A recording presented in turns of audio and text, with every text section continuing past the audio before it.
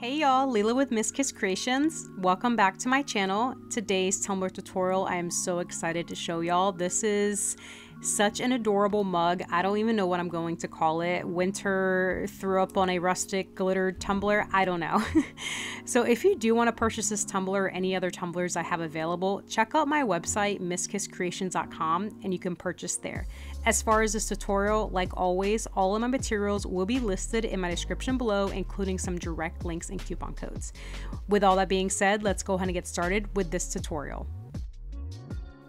So today I'm using a 12-ounce mug from Maker Flow Crafts. They are linked in my description below. I'm going to first prep my tumbler. This is how I prep every single tumbler. I use a sanding block. It's not wet. I've always just used a dry sanding block. And I use 180 grit or lower sanding block to sand these tumblers. Make sure you're sanding the bottom, the top, and the handle. So a lot of people, for the handle, if you have paper sanding, I guess sanding paper, you could just use the sanding paper and sand inside of the handle, but I just try to make this work. And then I wipe my tumblers down with my 91% alcohol. Make sure you're wiping it down very well until your paper towel or cloth is completely clean and not gray anymore, to remove any of those excess oils and sanding dust that may have been transferred on the tumbler. That takes a couple moments to dry, and then we are going to add these beautiful colors and glitter on the tumbler. So the way that I'm adding the glitters to the tumbler, I'm using the adhesive method, and I've recently discovered Adhesive Apothecary, and guys, look at that pigmented color. This is not only paint, this is a paint, a primer, and adhesive. You only need one coat. So you see that one coat I'm adding, I don't need to let this dry, add another coat. This, again, magic in a bottle. So these colors are just, y'all know, so I'm obviously affiliated with them now. I try products for the first month, and then I ask them to be an affiliate, and thankfully they said yes. So I do have a code to try these out, 10% off code mskiss, and I will have their website linked in the description. So once you add all of this paint to your tumbler, you're going to add this beautiful glitter balls from Glitter Heart Co. to your tumbler. And I thought about adding two colors, but there's kind of a color shift to this glitter, and just beautiful. I loved how this looked on the blue. And again, I do have a coupon code mskiss as well, and their website will be linked in my description. Look at that shine whenever it decides to focus. So once I finish adding all the glitter to my tumbler, I'm going to spray my tumbler immediately, even if that paint is wet underneath. I'm going to spray my tumbler immediately with my Cauldron crystal clear acrylic coated. I spray that so the glitter doesn't move around whenever I epoxy. So it just has a smoother application of that epoxy if you just spray one even coat of this. Once you spray your tumbler with your Cauldron crystal clear acrylic coating, let your tumbler sit and air dry for at least 25 minutes. You want to make sure it's completely dried before you're moving on to the epoxy. So I'm going to go outside, spray this tumbler, let this sit for 25 minutes, and then we'll move on to epoxying our tumbler.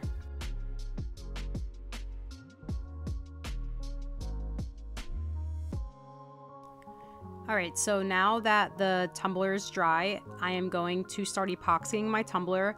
This is a 12-ounce mug, so what I do is I times 12 by 2, which is 24, and then I just kind of round up to 30. So I mix a total of 30 mLs of epoxy to apply to this tumbler. So that's 15 mLs part A and 15 mLs part B. So with this handle, what I typically do whenever I apply it over the glitter is I turn off my tumbler once I have like a kind of a base of epoxy on, and then I just take my time and I just focus on the handle, and I make sure that handle area is completely covered with epoxy. I am adding a lot of epoxy to this because I want a nice even coat, and I want to make sure that there's no bumps or anything like that into this epoxy whenever it's dried.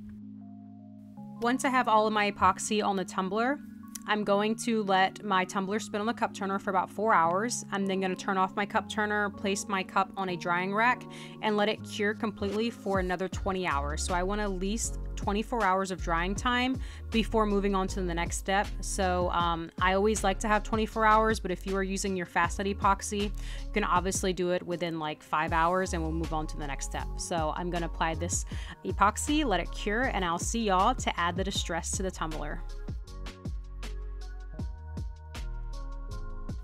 Now that my epoxy is completely cured, look at that shine. Like, it doesn't get any better than Flint Sisters epoxy. I'm so sorry. So I'm first going to just clean up the rim with my X-Acto knife and then just wipe it down with 91% alcohol again, because I don't know why I'm addicted to that stuff. To make the distress look, all you need is Elmer's glue and a paintbrush. I'm using a Mod Podge brush, but you can use any type of paintbrush you have. All you do is you place that Elmer's glue all around the tumbler and you just brush it up and down strokes. You don't have to start from the top to the bottom, as long as that Elmer's glue is on that tumbler. And then you'll see I'm trying to cram it near that handle area, and it doesn't have to be perfect. It doesn't have to be one even layer.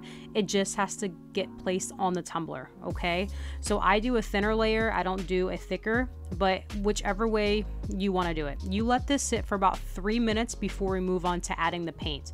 So in the meantime, while that dries, I'm going to show you the paint that I'm using. It's apple barrel paint. I'm using white and the parrot blue, and I'm applying this with a Wet n Wild brush. I've placed those paints inside of my painter tray, and I've added way too much paint, but that's just how I am. Y'all know I'm heavy-handed. And after 3 minutes, I'm going to apply those colors onto this tumbler. So you'll notice I'm starting from the top and I'm doing one stroke from the top to the bottom. I am going quickly because I want to make sure I get everything on this tumbler, but you'll notice that some of that Elmer's glue dried and some of it didn't. That's what I want. I don't want to add it. If you add it while the Elmer's glue is completely dried, then it's going to start peeling. You want to make sure you add this paint. That's why I say 3 minutes. It's a perfect time for me. Once I have this paint added to the tumbler, immediately I'm taking my heat gun from CC DIY. I'm placing it on high, and I'm adding high heat to this tumbler. This is going to heat up the tumbler, so make sure you do have this tumbler on your tumbler arm. Make sure that you're applying that heat directly onto that tumbler, and you'll see the cracking starts happening. I love this process and this part because it just is so much fun. Now the thicker the thicker glue you have on your tumbler, the more cracky it will get, crackly it'll get. So I have a thinner coat. I didn't want as much cracks in my tumbler, so just keep that in mind. If you have a thicker coat, still wait that 3 minutes, add your paint, and then put your heat on your tumbler. Right after you've applied your paint to your tumbler, I personally like to take a baby wipe, but you can take 91% alcohol and just rub away some areas to make that even more distressed look. So I do this right after I apply the paint. So some of the paint is still wet, some of the glue is still wet. I do this all in one process because it looks sloppy, and I want it to look sloppy and distressed and worn out, and it's not going to be perfect, and that's the beauty of these tumblers. You really can't mess up this tumbler. You can peel away as much paint as you want, or you can keep as much paint as you want. I always tell y'all these tumblers are made for inspiration, so you guys create anything you like, and I know whatever you make, it's going to turn out beautiful.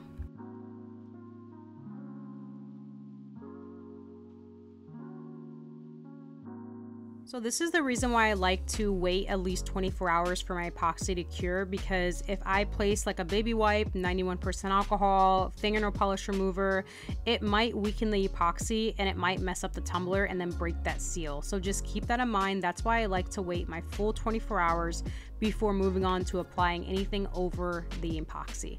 So after I do this, the best part about this, you don't have to seal anything, you don't have to spray it with anything. You go right into applying a coat of epoxy. I applied about 15 mLs of epoxy, so 7.5 part A and 7.5 part B, totaling 15 mLs of epoxy. So once I'm finishing epoxy in the tumbler, then we're gonna move on to adding the winter explosion on the tumbler, okay? So I'll see y'all after I epoxy the tumbler.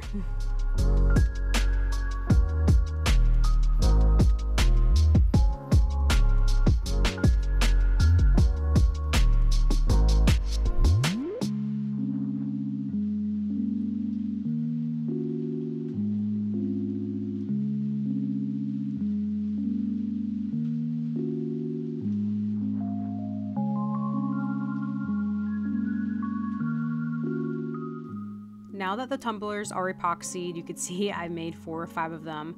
I'm going to take my X-Acto knife and trim the rim of the top of the tumbler just to get any of that excess epoxy removed. And then I take a 180 grit sanding block and I sand around these tumblers. I don't do it too much. I just want the surface to be as flat and even as I can make it. You don't have to worry about sanding away the glitter on this process because you have 2 coats of epoxy, so you shouldn't sand away any of the glitter.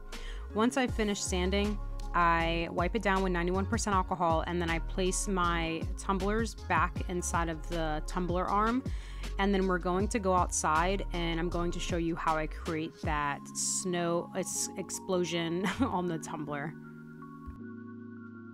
Before we go outside, let me show y'all the materials that you'll be needing for this next step. So I've printed my decals or my image on a water slide paper from Creative Fabrica. Again, it'll be linked in my description below. You want to print this on water slide paper. I thought that I was printing on my clear or transparent water slide paper, which is here, but I actually got the papers mixed up in my pile, and I used this brand, but I accidentally printed it on the white water slide paper. You'll see I make it work in the end, but I do recommend you getting the transparent or clear water slide. So this isn't a water slide tutorial, but this is how I seal my water slides. You spray your image with Rust-Oleum, let it sit for 15 minutes, spray it with Plasti Dip, let it sit for 15 minutes, and then spray it again with Rust-Oleum, and it is completely sealed and it is ready to go to be placed on your tumblers or surface. Now let's go outside and add that winter explosion on the tumbler. This part is really easy. All I'm doing is I'm taking spray paint. I have flat spray paint, but you don't need flat spray paint. You can use satin or gloss. I think the flat looks better. It looks more snow-like, but again, if you don't have flat on hand, use any finish you have. All I do is I just spray the area that I want to be sprayed with the snow. So you'll see I'm just slowly trying to focus on that one area. If you want, you can add this all around the tumbler. I just wanted to have kind of like that bleach stain and to make it look like snow, and then you just place it back on your cup turner and I let it dry for about 25-30 minutes before adding the image to the tumbler. Also for the spray paint, I only sprayed 1 coat of spray paint, but if you want, you can always add 2 just so it's not as transparent. But like I said, this was a white decal, and you'll see that the white decal, I have to do something extra to make it look different, and you can also do that if you have the transparent decal. So here I am just doing the water slide step. So in my container, I have warm water. All I do is I put the hot and cold water on my kitchen sink, and then I just have warm water here. I like it better warm, hotter than colder. If it's colder, I feel like the paper doesn't remove from the backing as quickly, but cold water does work. I'm applying these water slides right to this spray painted surface. So I didn't epoxy after spray paint. This is about 30 minutes after I spray painted, and I'm applying them right to the surface. This is why I prefer spray painting over like acrylic paints or anything like that. It really is easy to apply these right over to the spray paint, and with me sealing those water slides with the Plasti Dip and the Rust-Oleum enamel, you can move these water slides around so much easier, and you don't have to worry about them breaking or ripping or that image fading. A lot of people are really scared to work with water slides because they're not sealing them properly and they're too flimsy and they tear easily. But you'll see with this image, I just wet the tumbler, I placed the image on the tumbler, and I actually wasn't happy with it. So you'll see that I peel up that image from the tumbler and it doesn't break, it doesn't rip, it doesn't do anything. I place it right back down on the tumbler, and then whenever you have it placed where you want it to be placed, you take a paper towel and you just blot it dry. You don't rub, you don't smear, you simply blot the area dry. Make sure your surface is completely dried before moving on to the next step. This is a part where I'm like, dang, I can see this drying and I can see the image outline where I cut. And by the way, if this was a clear image, you wouldn't be able to see where you cut. And I also would have cut these a little better if I knew that I printed it on a white paper. But like I said, I completely forgot. I've had these images in my craft room for like a year. Like always, you know, you stock up for Christmas time, you don't use everything and you use them next year. At least that's what I do. But so this is what I'm thinking, like, how am I going to fix this? But I'm glad that I found a little solution for me, and I was really proud. I know it's something really small, but it's all about crafting and art. I love that whenever you make a mistake, you can fix it. It's a happy accident. So you can fix it and make it better, and it will still turn out just as beautiful. So once I finish applying these to the tumblers, you want to make sure that they are completely dry before moving on. Like I said, make sure they are completely dry, because if they aren't dry, then you're going to risk have that that image might move around, it might tear. So just be very careful with that. They're water slides, so whenever they're wet, they like to move around. When they're dry, they stay stuck to the tumbler or your surface.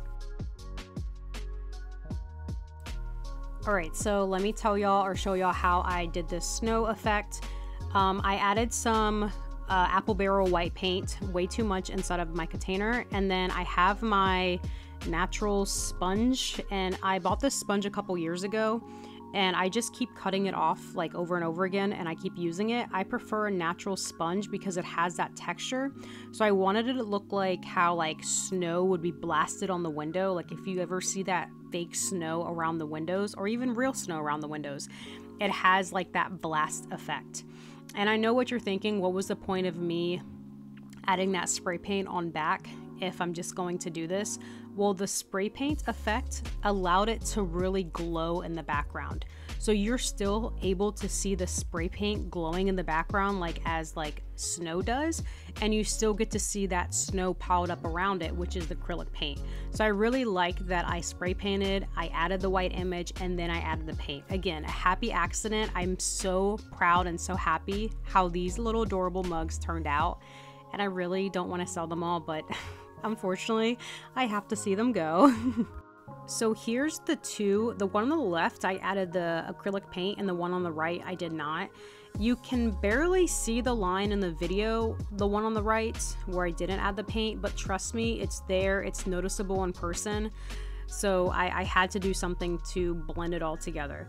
I'm actually really happy I did this, because the next time when I do this and I print these out on a clear water slide, I'm probably still going to do this effect, because I really like how it added some kind of like 3D effect, gave it some depth. It's really cute, and I liked that it had that snow effect, and I love that it's in front of that spray paint glowing in the back and making it like fade kind of. I don't know how to explain it, but I hope you guys are getting what I'm trying to say. So the great thing about this, again, whenever you're finished adding this paint to the tumbler, you do not have to seal this at all. You just have to make sure your tumbler is completely dried. I'm adding a very little amount of paint. It's not too thick, so these took about 30 minutes to dry. Once this was dried, I was ready to move on to my epoxy. Now, since I do have a lot of paint on this, I did do 2 coats of epoxy. So I did 1 coat, 15 mLs of epoxy, let that cure, and I did another coat, 15 mLs of epoxy. So I did 2 thinner coats opposed to 1 thick coat. So if you do that 1 thick coat, you're going to risk it pooling at the bottom if you have an uneven tumbler, or pooling around those handle areas. So again, I'd rather do the thin coats. I'd rather play it safe. And 15 mLs is probably a lot anyways, but I always like to mix more. And once you have a nice, even, thin coat, let that cure, 8 hours or so. It doesn't have to be 24 hours, and then add your final coat. Once my final coat of epoxy was on the tumbler, I cleaned it up, cleaned the rim, washed it inside out with some soap, and let me show y'all the finished results. These tumblers are so adorable. That blue with that snowman, baby, it's called off. Everything about these, just, I wish I didn't live in Florida, and I wish I was actually inside of this tumbler, like a snow globe. And again, if you guys do not want to make these and you just want to purchase them, they are available for sale on my website, mskisskreations.com, along with other tumblers. I hope you enjoyed this video, and if you did, be sure to give this video a thumbs up, and don't forget to subscribe to my channel for more tumbler craft videos. Thanks so much for watching, and I'll see y'all next time.